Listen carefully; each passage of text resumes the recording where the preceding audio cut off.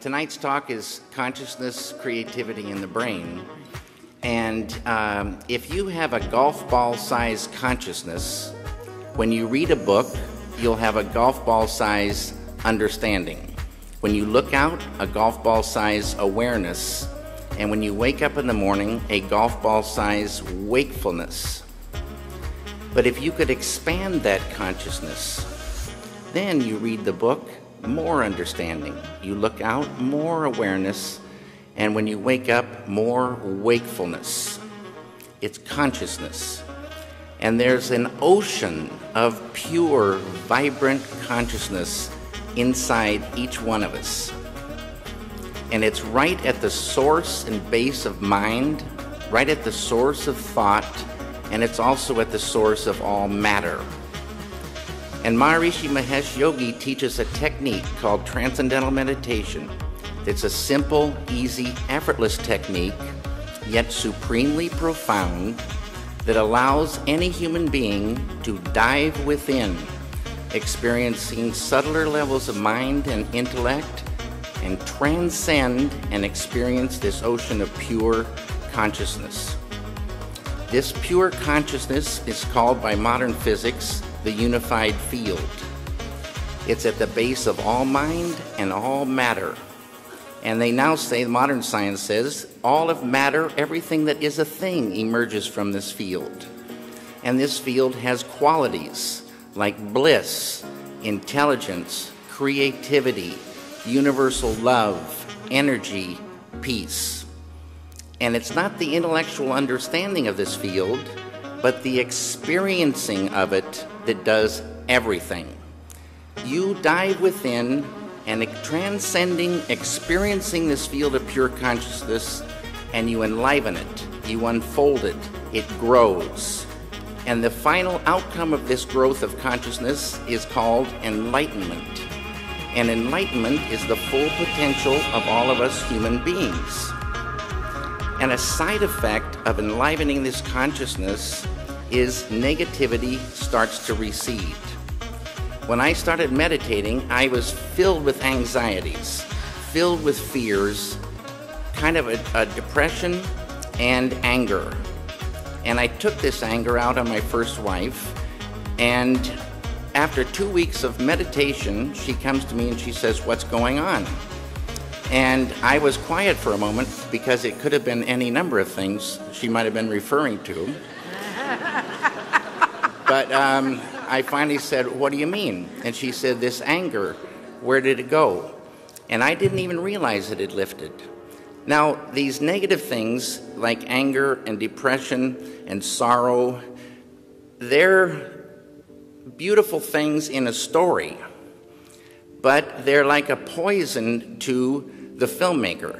They're a poison to the painter. They're a poison to creativity. They're like a vice grip.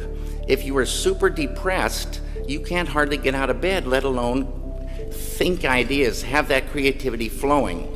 So it's money in the bank to get that beautiful consciousness growing, which is flowing creativity, the ability to catch ideas at a deeper level Intuition grows. This field is a field of pure knowingness. You dive in there, you sort of just know how to go. You know how to solve solutions. It's like an ocean of solutions. And you can just feel this thing growing. But the ultimate thing for me is the enjoyment of the doing, the enjoyment of life grows huge. I love making films now more than ever before. Ideas flow more. Everybody has more fun on the set. Creativity flows. There's no, people look like friends and not like enemies. It's a beautiful, beautiful thing, and it's us. In Vedic science, this field of pure consciousness is called Atma, the self of us all. At that level, as Dr. John Hagelin would tell you, at that level of life, we are all one. We're one. Diversity up here, unity down below. It's a great thing for the filmmaker. Thank you.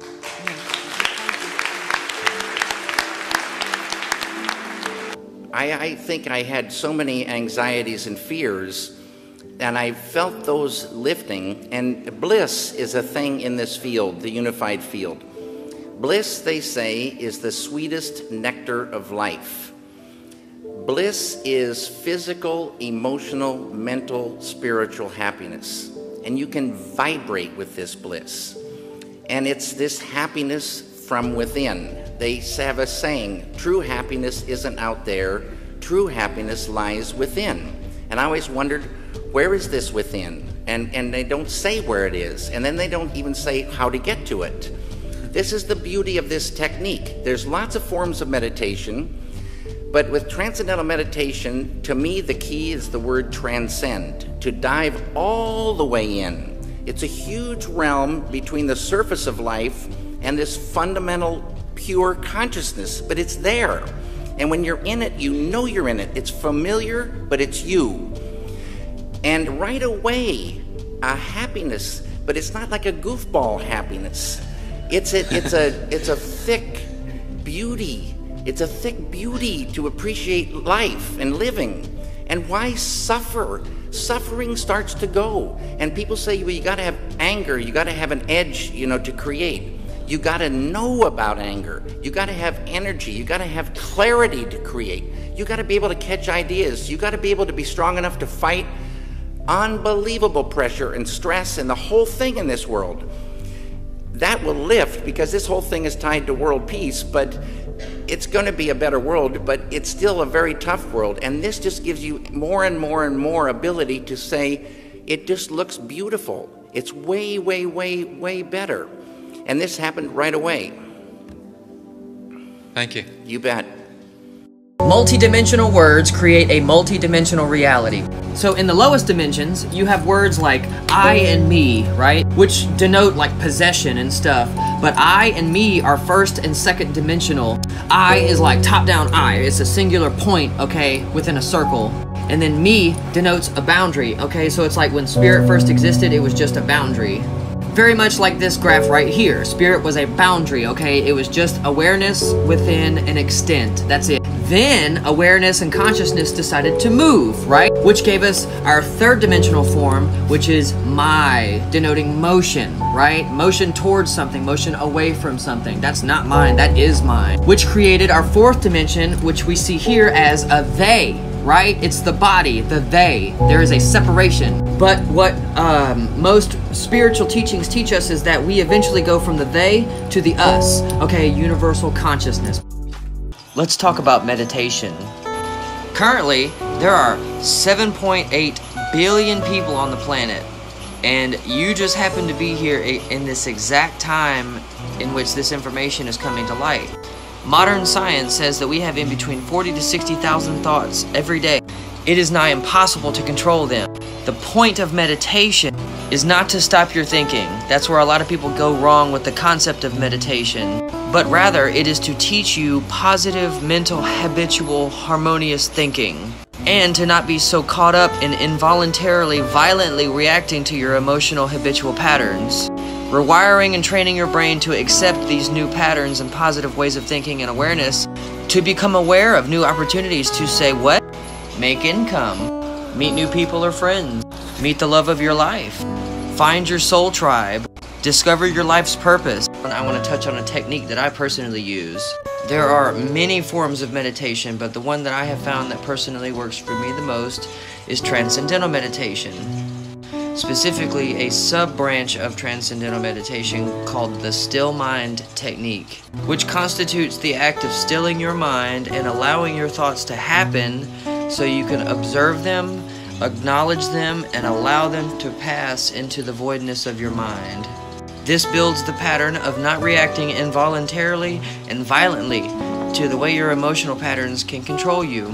Carl Jung said, "Until you make the unconscious conscious, it will rule your life, and you will call it fate," thus allowing your intuitive patterns to emerge. This is so important because everybody runs on autopilot. They call it television programming for a reason. The benefits of this in part 3. Meditation, the act of bringing your many selves back to one. Remember, 7.8 billion people on the planet, okay? Constantly divided by the walls and barriers that are put forth in front of us by the media and social, cultural norms that are just blindly accepted. Skin color, just ethnicity backgrounds in general, dialects, what I like to call barriers of understanding. These are all layers of ignorance that we can remove, okay, through these deeper levels of meditation. Because we are all connected to this global field of consciousness, okay, everybody? We are all connected all the time.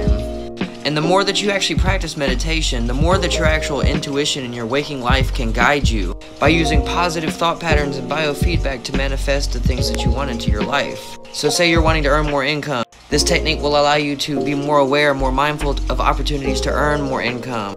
Meditation